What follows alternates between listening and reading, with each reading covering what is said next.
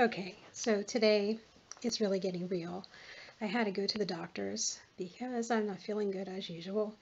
And I went to the doctor's only to find that the receptionist and the nurse do not have masks because they are out. So I'm going to show you how to make these masks. While they are not the N95, they do have three layers to them. They're all cotton, and that should be a good deterrent, at least enough of a cover to help, and they're washable, which is another big bonus. So I'm going to take some to them to help them out. It's a really serious situation we're in, and it's kind of critical that everybody kicks in and helps as much as they can. I will attest to this. I hate sewing. And sewing, whenever I did it at school, I double stitched a sleeve over 10 times, and you can only imagine like how the teacher didn't appreciate that. I still don't appreciate sewing. It took me about 10 tries to figure this all out, and I can tell you now I found the easiest way. It's basically taking 3 panels, not worrying about measuring, and slapping them onto the sewing machine. But it's really easy to do. If I can do it, you can do it. These can also be stitched by hand.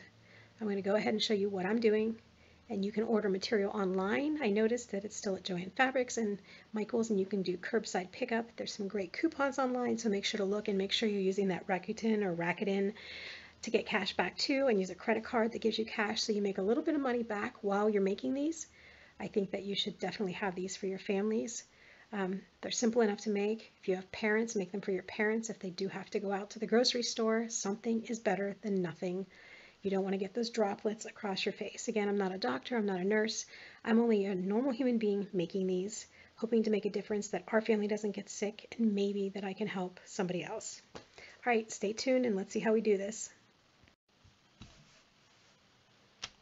So this is 9 by 6. I clipped it. I'm going to cut it.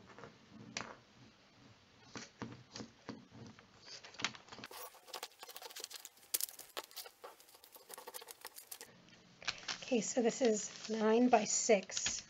I'm going to go ahead and clip it, mark it, and cut it. That's it. No markers, nothing. Just going to do it quickly. I don't even have the right scissors. These are not even material scissors, so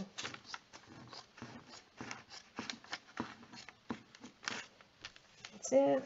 Then I'll swing over here, make sure I cut up over enough. And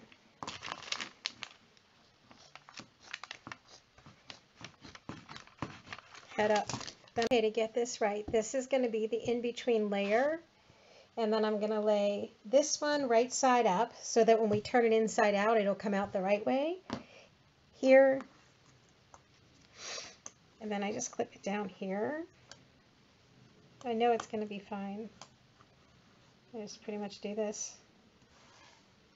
That one's right side up, and this one is right side down.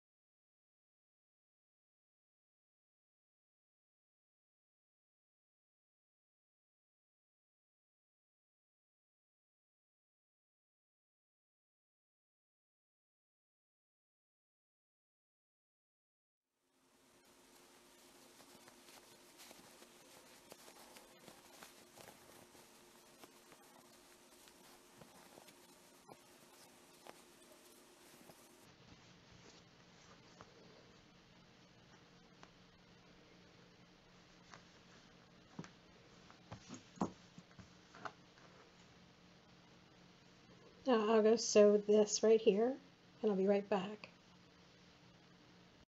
Okay, so here I went ahead and sewed this straight across, so now that it's all even, see, like this, you can see, oops, can you see? So everything looks good. So now I'm going to work on folding this. This is the hardest part for me. So basically, I'm going to fold and hold and then clip right here.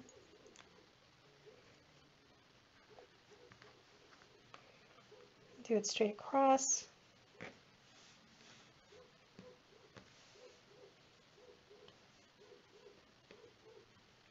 I'm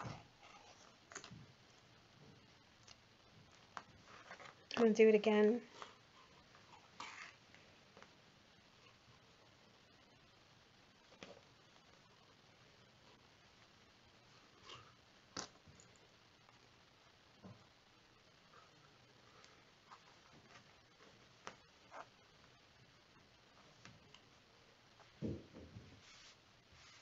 See, there's 3 solid lines there. This will tighten up whenever we sew it. So I'm going to go ahead and sew here and here.